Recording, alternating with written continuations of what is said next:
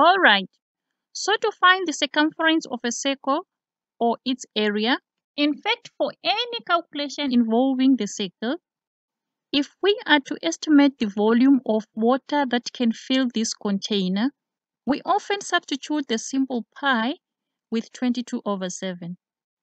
Is pi equal to 22/7? Why do we substitute pi with 22/7? These are the two questions this video is going to answer today in a simple way. Hello guys and welcome. Now pi is the ratio of the circumference of a circle to its diameter. This ratio indicates how many diameters are equal to the circumference of the circle. In a previous video, we saw that the circumference of a circle is equal to 3 and a little bit more diameters. Now, if we take pi to be 22/7, it implies that the circumference has a total of 3 and 1/7 diameters. Look here. If we express 22/7 as a mixed fraction, we get 3 and 1/7. That means the little bit more diameter is equal to 1/7 of the diameter. So how much is this little bit more diameter in our diagram? Is it 1/7 of the diameter? Let's bring back the fourth diameter. We want to check what fraction of the fourth diameter is the little extra diameter.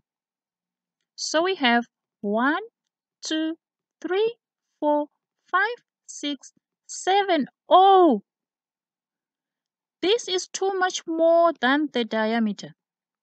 Boom! So the diameter is not equal to 7 little extras. That means this little bit more diameter is not 1/7 of the diameter. That way, 22/7 cannot be equal to pi. It is clear that 22/7 is not equal to pi. So why do we replace pi with 22/7? Say when we use the formula C is equal to pi d to calculate the circumference of a circle. One of the reasons why we take pi to be 22/7 is that pi cannot be expressed as a simple fraction. In fact, the ratio C/d is equal to 3.1415926535897932, and it goes on and cannot be expressed as a simple fraction. Now, 22/7, although it's not equal to pi, is a favorable simple fraction because it's convenient when doing calculations.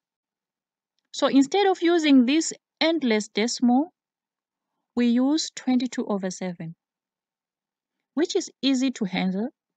Moreover, more digits of pi are not of practical use in calculations, even in our day-to-day lives. 22/7, which is close to but not equal to pi, is a good approximation to pi. It will still give an accurate value of up to 2 decimal places. Thanks for watching.